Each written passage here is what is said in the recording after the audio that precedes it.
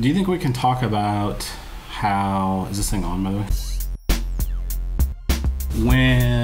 When a bunch of us were working at Amazon, and the site would go down, or there would be a shipping problem or a misshipment, or some content that went up that we didn't want to go up at a certain time, or something would go wrong.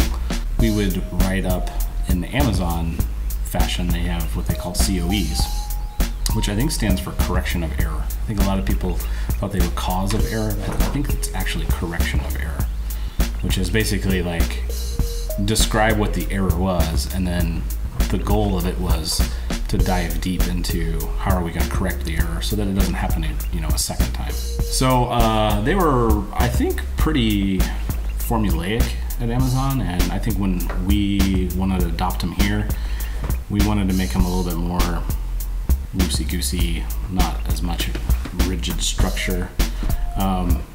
And sort of in that spirit, we decided to change the name to OHSHIT reports. Still with the intent of like, let's dive deep into what the root cause was so that we can try to fix it so that mistake doesn't happen again. So we've had several of these internally, maybe even more than several, maybe dozens of these sort of internally. And then occasionally the problem is like widespread and public enough that we think, in the spirit of our transparency of our company, we feel like it's a good idea to, just go ahead and share that with the public. And internally, we do try to make them casual, partly because they go out to the entire company sees these things. So you might have somebody on the purchasing side of the company that's reading a development OHSHIT report. You might have somebody who is on the development team reading something about a purchasing mistake that we made. And so we try to make it casual, just mostly so that they can be understood by larger portions of the company.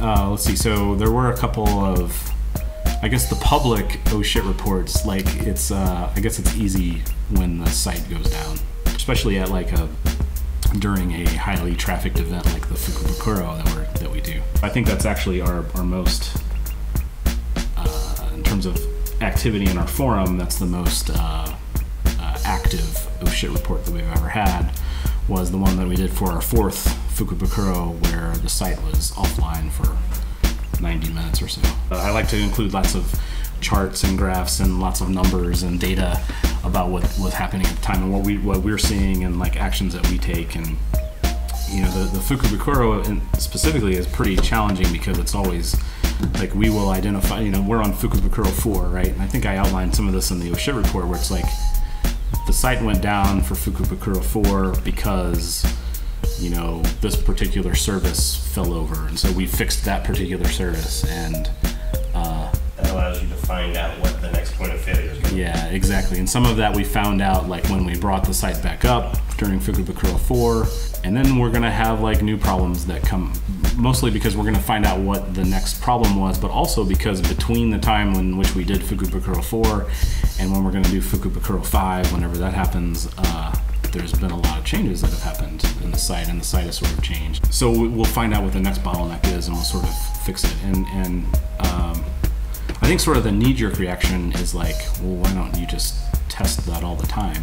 Which I think is fair enough, but also it's pretty challenging to build a simulator for Fuku type traffic where you have, lots of people slamming the site, and they have coming from all different geographic regions, and some of them are anonymous and they need to sign in, and that could be a bottleneck, or they're already authenticated and they need to access their payment information to check out, and so that's a different traffic pattern. So it's just really hard to simulate. Then we do have some load testing that we do.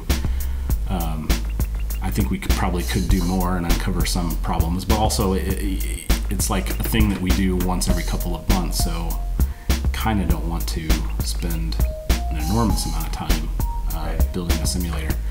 I do sort of have a concern that if the Fuku goes totally smoothly, it's just going to be up and over with in 10 seconds, 15 seconds. I think I calculated out what the rate would have been for this previous one, but it's something in the number of seconds before we sell out, 1,000 units of the Fuku.